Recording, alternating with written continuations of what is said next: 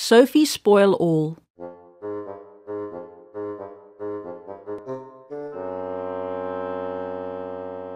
I never saw a girl or boy so prone as Sophie to destroy whatever she laid her hands upon, though tough as wood or hard as stone. With Sophie it was all the same, no matter who the thing might claim, no matter were it choice or rare, for naught did the destroyer care. Her playthings shared the common lot, though hers they were, she spared them not.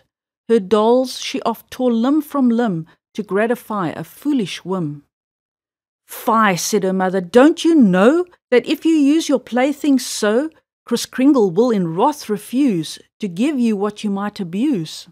Remember how in times gone by you've always found a rich supply of Christmas presents, but beware, you'll find no more another year." You'd think such words would surely tend to make this child her ways amend. But no, she still her course pursued, regardless of advice so good.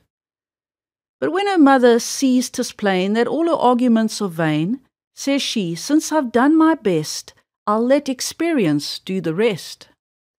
Meantime the season of the year for Christmas gifts was drawing near, and Sophie doubted not that she an ample store of them would see. At length the happy hour was come, the children led into the room.